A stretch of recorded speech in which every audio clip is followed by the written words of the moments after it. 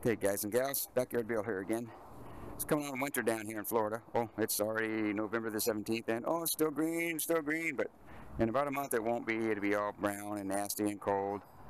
Last couple of weeks it got down into the, oh my goodness, 60s and 40s, upper 40s, so everybody was freaking.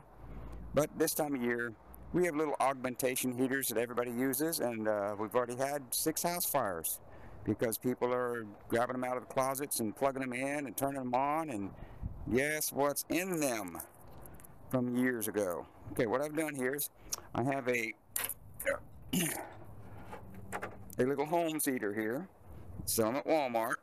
I've already taken the 2 sides off. There's 5 screws on each side and a handle. There's a handle that goes across here, and there's a screw here, there's a screw here, there's a screw here, a screw there. Now I've taken these little screws off, and you wouldn't believe all the dust and nasty crap that was on the inside. Little bitty screws that hold it on. But if you look inside, you'll see there's all kinds of cobwebs and nasty dirt, and that's what happens when you turn on your heater. The heater core in here catches all this dust and nasty stuff that's in there, and it catches it on fire, and the house catches on fire. Well, we don't want this. So what I'm doing this year is I'm taking them apart, and I'm going to use my portable pancake blower here. It's going to get noisy on you. I apologize. It will get noisy. I'll shut it off here in a second. Little air hose thingy. And I'm going to blow it out. Ooh, see that big old nasty stuff there?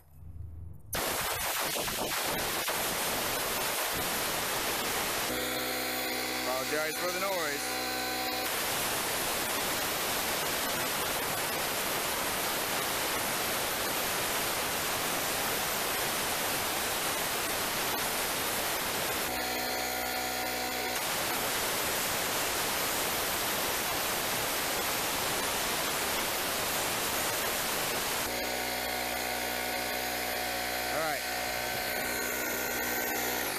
The other thing is on these fans here, there's an intake, which is this one, and there's an exhaust, that's where it blows all the hot air out off of the coil that's down inside. Now, if you can't see this really well, yeah, you can. See how coated they are? They're kind of dusty. Well, I'm going to just hit it with the blower here a few times and see what happens.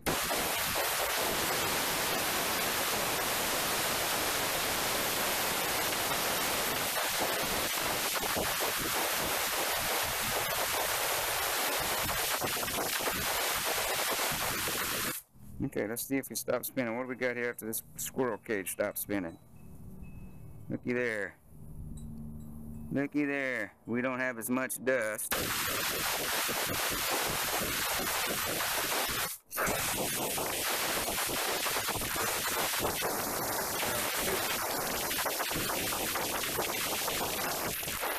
Like me, if you're like me, I'm going to take the rest of this thing apart.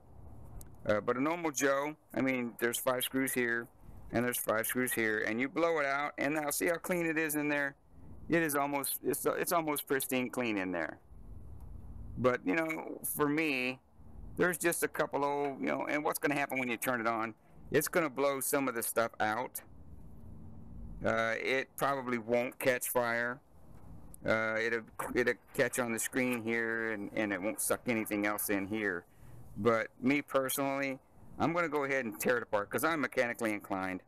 I'm going to rip it all apart. I'm going to pull the top part off here, and see I got a little hair there. Pull the bottom part off. Pull this metal screen off here, and wipe off them blades. I mean, if you do this every year, learn what the pieces parts are, and learn how to do it. This thing will last for years. It won't be just a 1 year and throw away. You'll spend $25 and it'll last for 10 or 15 years. So, but right now, as it is, I pulled the sides off, I blew all the dust out. It won't catch fire. I could almost guarantee you it won't catch fire, unless you don't blow as much out as I just did. But it's always a good bet. And even if you can't, if you can't blow, yeah, or not blow, but if you can't, if you don't have a pancake grill, get a shop vac, and turn it on the back side and blow.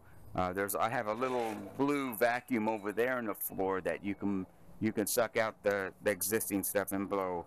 You just take these panels off of the sides and suck out all the excess dust and dirt, and you won't have yourself a house fire on your hands. So I thought that'd be a nice little instructional video for y'all to see, and I'm sure the fire department will love me for it, because you know what, they don't want to come to your house and pick through your junk after it's been burned up, you know. And it's so much easier, just a couple of seconds.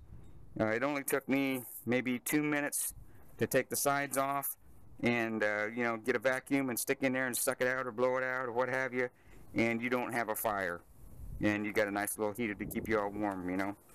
And of course, you know, the heater videos, things, always keep your heater away from anything that's flammable, and read your directions. It tells you how far the heat is on that.